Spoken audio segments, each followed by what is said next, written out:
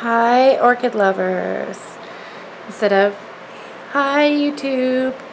Anyways, I want to discuss my orchid seedlings and basically their care and their cultural needs. And yeah. Anyways, they're pots. Usually out of a flask. I have them in a little 1-inch where you've seen in my other video of my Cattleya orchid seedlings. Well, I have a lot of Dendrobium orchid seedlings. So I want to talk about them just specifically. This is about a 2-inch pot. And then once it gets bigger, this is the Victoria Rengigine.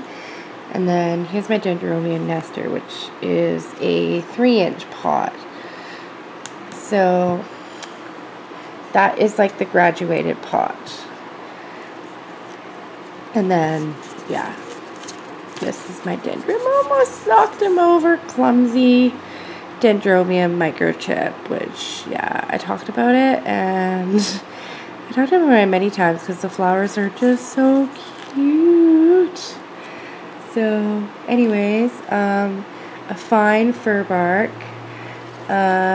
This one, with the Dendrobium kinganum, I used medium fir bark, but I wanted to show you. This is the fine fir bark, and it has half sphagnum moss, and it's chopped very fine. Watering, I soak once a week, and then I spray every few days, and then in growing season I soak every 2 to 3 days, and then I spray every day.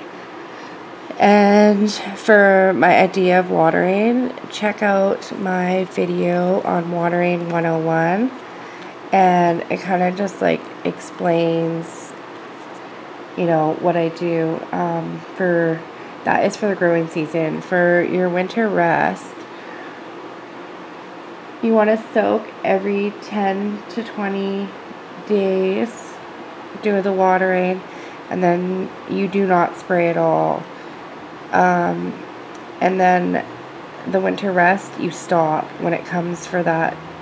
I think I explained it in my Dendrobium orchid video about, I can't remember which one it was, but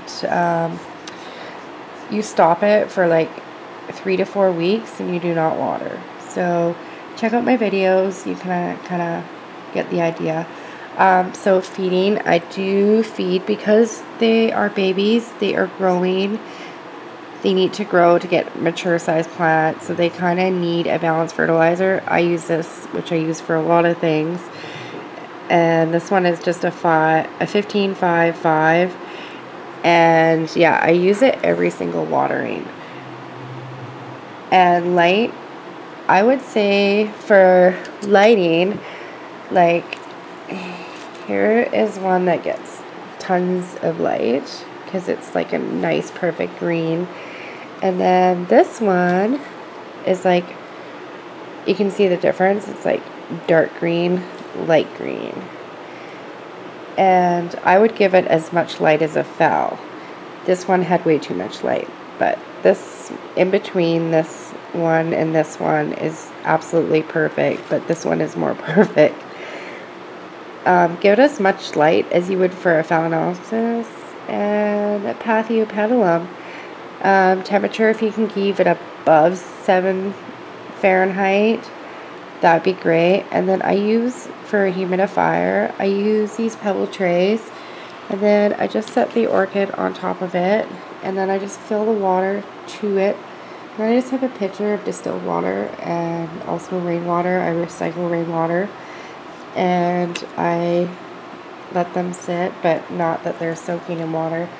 And usually one of these, this is a Subway cookie tray that I'm using, and it will hold up to 4 of these guys.